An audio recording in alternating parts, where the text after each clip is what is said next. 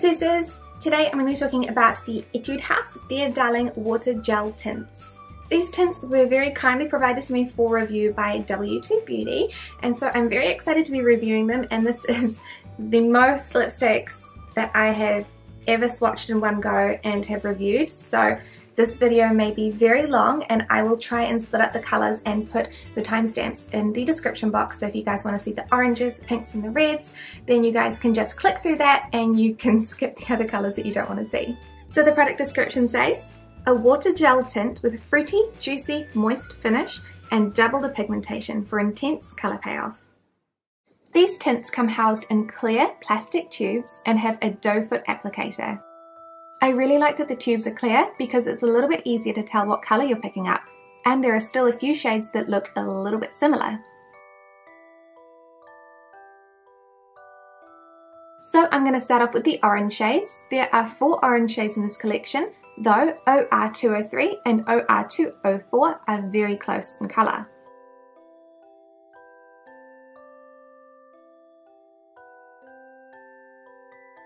OR201 is a really pretty peachy orange shade. This shade in particular doesn't adhere to my lips very well, and it really sticks in certain spots.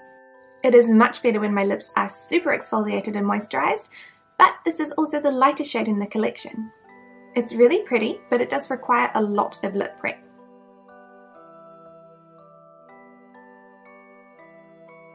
OR202 is a vibrant orange. This is one of the oranges that doesn't lean pink or peach, it is a very true orange shade. This shade has beautiful colour payoff and it looks really pretty on my lips. For most of these shades I did do a couple of layers to get this vibrant colour, but it's still very buildable, so you can use it quite sheerly for a gradient lip look too, which makes it quite versatile. OR203 is a pretty orange based red. This shade is really similar to the next shade OR204, but this is slightly pinker. There are a lot of red shades in this collection, so there are a few other colours that look a lot like this one too.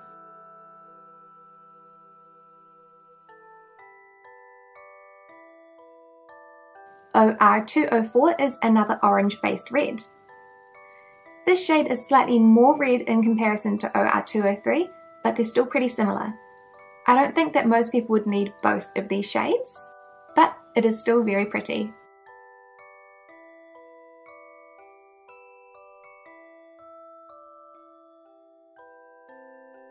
Now we are on to the pinks. There are 3 pink shades in this collection, and again, they are really similar.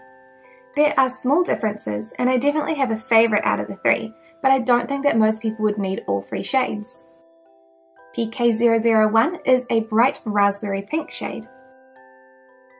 This is really pretty, and I use this shade a lot more than I use PK002.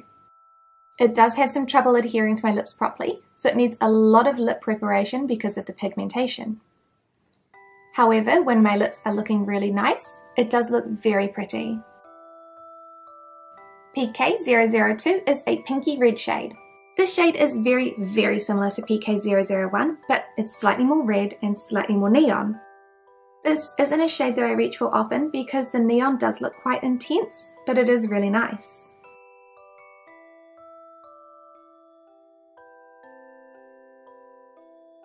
PK003 is a beautiful dusty rose shade.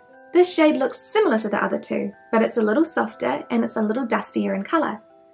This shade also has a milk or cream formula, and I find that these milk formulas look a lot nicer on my lips than the watery or gel formulas do. They adhere better and they need a lot less lip prep. This shade is my favourite because you can apply it really lightly and you'll get a really pretty My Lips But Better shade. Or if you do 2 layers, it's a very beautiful dusty rose shade. There are 5 red shades in this collection, which I think is a little bit excessive. Again, they all do look really similar, but they have small differences. RD301 is an orange toned red. I'm up to 7 out of 14 of the tints, and my lips are already stained and super sore. Send your prayers for my lips after I finish this. There were 2 other orange toned reds in the orange section, but of course those are more orange than they are red, which is why they're in the orange section. This shade is really pretty, but of course it does suffer the patchiness that the other shades do.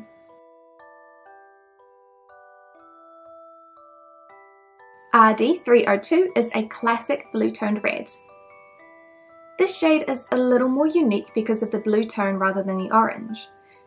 This is really pretty and definitely a colour that I'd recommend to everybody because this type of red looks beautiful on all skin tones.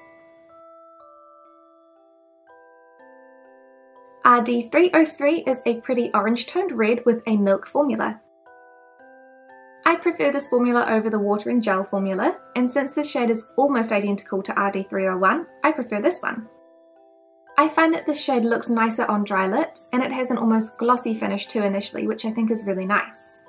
This goes back to that juicy and moist description. These all dry down pretty matte and fairly smudge proof too. RD304 is another very unique shade. It's a pretty raspberry shade with glitter. Sadly, the glitters are not very apparent on the lips unless you do about 5 coats of the tint.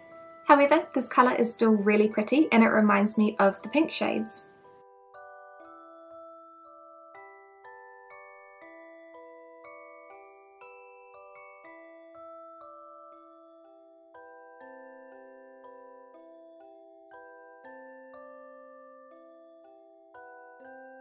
RD305 is a brown toned red. This shade is super pretty and really unique. I consider this to be a brown toned red, but it also is like a rosy red or a dusty red too, depending on how you see and judge your colours. This is another milk formula which works beautifully for me. There are 2 extra shades, and I call them extra shades because they are supposed to be brown and black shades judging by their shade names, but they're totally not. BR401 is another orange toned red shade. This shade is like a milk formula of the OR203 and OR204. It's a little bit dustier in colour and it's still really pretty. But we've also had 5 other orange toned reds so far, so if you like orange toned reds, this is definitely the range for you. BK801 is a beautiful black currant shade. This shade is very unique, but it's not the best quality.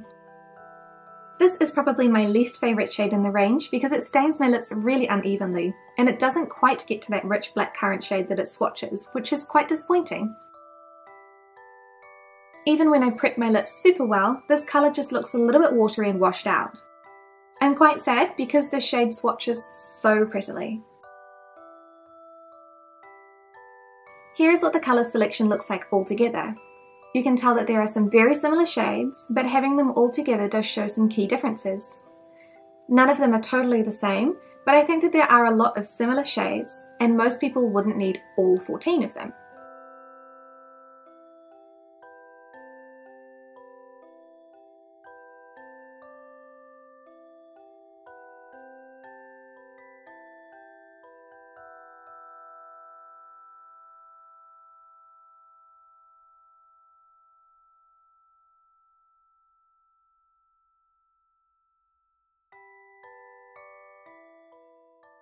So I love that they are very inexpensive at $3.50 each. They have pretty functional packaging.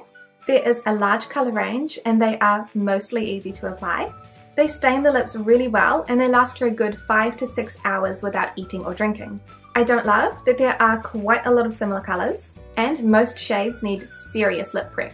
These lip tints are incredibly inexpensive and they come in really pretty functional packaging that makes them really easy to apply and reapply. However, most of them need really serious lip prep. I need to use an overnight mask, I need to scrub my lips really well in the morning and make sure there are no traces of lip balm, otherwise the tints won't adhere properly to my lips. My lips are pretty dry, so not everybody is going to have this issue, but I did find that it was a semi-annoying issue for me, and I did tend to prefer the milk formulas over the water gel formulas because the milk formulas were a little bit more flattering and easy to apply. I tried really hard to show the tints at their best in these swatches, so if you have really nice moisturised lips that don't have any issues, these are the colours that you will see. However, if you have dry lips, just be warned that they are going to be a little bit patchy and you are going to have to do a lot of lip prep too.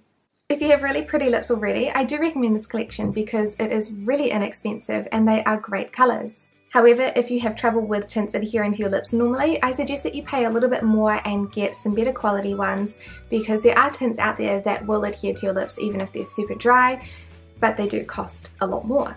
I also wish that there were some more unique shades in this collection. I found that it is quite samey, so there are a lot of reds and all of the reds look really similar. So I just wish that they had a little bit more depth to the range of colours. So I would recommend the Etude House Dear Darling Water Gel Tint to any princesses who are looking for super inexpensive lip tints that come in 14 different colours. Thank you so much to W2 Beauty for providing all 14 of these lip tints for review, and thank you guys so much for watching. I will see you in my next video. Bye!